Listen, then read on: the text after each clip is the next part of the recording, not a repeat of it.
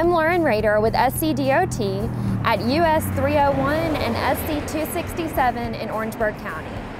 Engineer Dean Edwards is here to tell us more about this recently completed intersection improvement project. Due to accident history at this intersection, we redesigned it where traffic can no longer take a left turn off of 267 or go straight across US 301.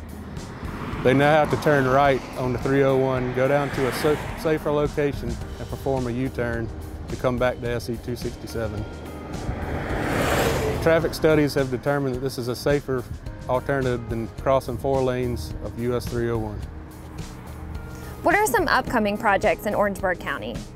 We have US 178, which is 12.73 miles. That'll consist of widening and resurfacing with new pavement markings.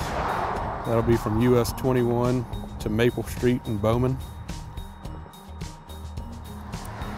Also, we have SC 267, which will be resurfacing and new pavement markings from SC 6 to the Calhoun County line.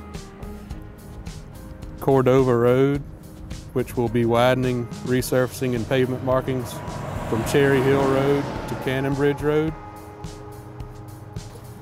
Amelia Street, which will consist of milling 1.75 inches of existing asphalt off, resurfacing and new pavement markings, as well as updating some pedestrian ramps from Maple Street to Boulevard Street.